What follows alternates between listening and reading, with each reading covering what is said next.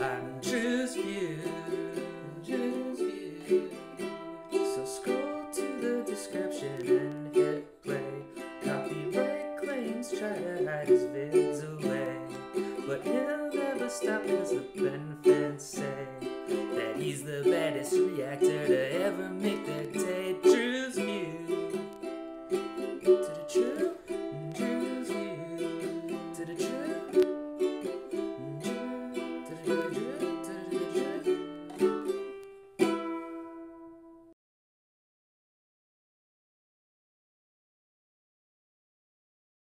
Hey, we got Drewz Viewz here, back for a little Car Tuesday, reacting to them cartoons on Tuesday with Ben 10, Alien Force. Today I'm gonna watch Season 3, Episode 4, which may be called, and in fact is called, Fool's Gold. So, Fool's Gold is like a fake gold, looks like real gold, I guess, but is utterly worthless. So I assume that'll be somehow tied into whatever the plot is here. Last time we had Inferno. We met some space. We met an old-timey alien guy who lives underground in the desert with space cattle. Grandpa had sent them out on a mission to see what's going on. They got loose and stampeded. And it was due to Volcanus, our old friend. I guess erstwhile bounty hunter, now legitimately rich because of Kevin, technically, and bought like a deed to Earth. That wasn't really explained how he got that. He said it was legal, but he wanted to make like his own planet and heat it up, hence the Inferno, which obviously Ben and Co had to stop. So I thought it was a pretty fun episode. You know, doesn't seem like it's gonna lead to any main plot or anything, but cool to check back in with Volcanus. I was reminded that he's really a little tiny guy and he runs out of his suit, which is funny always. We had stopped the cattle things were like they were into eating rocks, so that was a problem for Kevin in his new form. But yeah, Kevin's cards did a lot of crazy stuff, like getting invisible. Overall, though, it didn't seem like the most popular episode or anything. I think someone even commented saying it was kind of filler, and I think there's a comment also that this season maybe we'll be back to some more just regular adventures, or not. Maybe that means not like as much of an ongoing storyline as with the Alien plotline from season 1 and 2.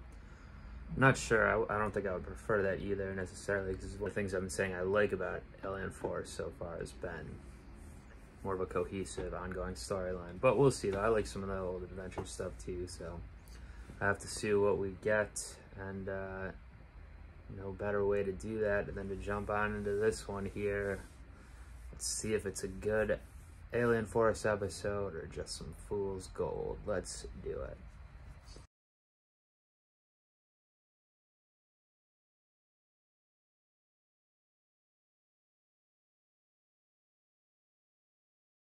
Okay, well, pretty strange episode, conceptually at least. Basically, there's aliens that come to Earth every 17 years. Shit, literal gold, which one town reaps the benefits of. But if they eat meat instead of popcorn, they turn huge, start trying to multiply, shed uranium. Which was funny when Kevin was bouncing bomb to bomb like that, and destroy the world or everything.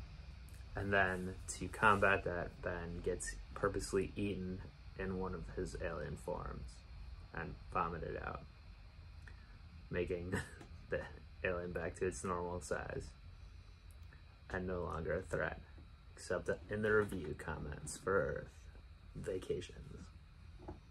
Interesting. I guess, you know, they're going for more humor in this one with that stuff, even though it's weird too. I guess it's a good concept, kind of. The mayor obviously got greedy there. I wonder why they only come every 17 years, because like it's like a college kid's spring break. I mean, that's a weird element added onto it too. I guess it's the popcorn's supposed to be like they're partying, like drinking or whatever. I don't know if I guess like kids watching this would kind of understand the concept or the stereotype of like a partying spring breaker. Like the one alien telling him to come to the pool is like acting like he's all like stoned or something, or his voice is like that. But yeah, is it the way their planet operates or their species operates? Like it's 17 Earth years to the next like college year for them.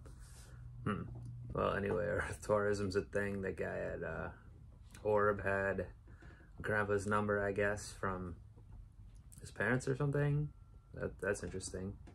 Like I kind of mentioned at the beginning, and I have been mentioning this season so far, it seems like from the movie where they're just working for Grandpa now and they have their like headquarters as plumbers. They didn't explicitly set that up, but I guess they don't need to. I mean, they don't seem like they're going to. So they're just going out on these missions. I guess that goes back to the more individualized storyline so far this season, not the overarching like DNA alien plot or other plot.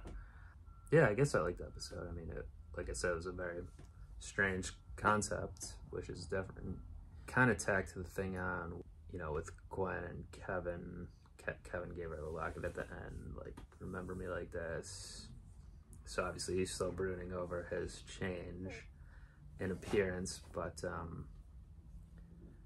I don't know. I guess they didn't necessarily need to go more into it. I mean, it seems like maybe they would have tried to throw out a little bit more into the storyline there between the two of them, but I guess it is more of an internal conflict for him, not a couple relationship conflict, unless he makes it like maybe they're going like he's gonna get obsessed over his appearance and it's gonna be too much of a problem for him, even though it's not for her, and that's gonna drive a wedge between them or something.